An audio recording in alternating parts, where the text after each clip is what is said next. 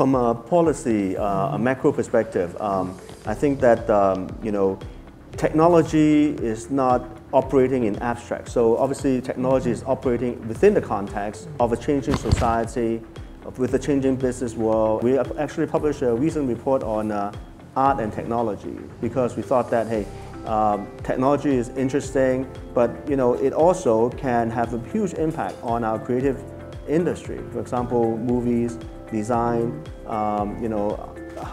traditional art museums, and even gaming videos and stuff like that. So that's sort of the hybrid of art and technology. So I think if technology can be paired with other skill set within the context in a changing world, in various social and economic environment, it would offer a powerful tool to solve certain kind of problem. It's problem solving. So I think that's it's powerful to pair with other skill set as well.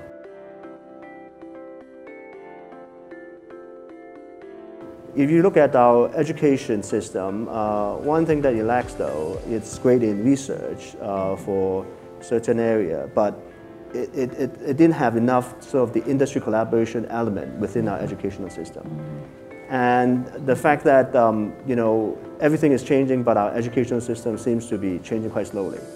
But if you look at sort of the continuing education, I think in terms of policy, a lot of us are still staying inside the mindset of vocational training, sort of helping the unemployed to actually getting a job, instead of actually looking to the future. In the future, how do they subsidize and how do they encourage continuing education? Is it just a $20,000 for life? Is that enough? Or are we talking about, hey, no, we are not. We are thinking about education in a different way, and therefore we should fund it different way. So not all of our funding will be into the classical, traditional research, tertiary education, but a lot of us should really think about how to fund and subsidize and incentivize people to think a longer term, go for continuing education, design for ourselves that is suitable for a digitized world.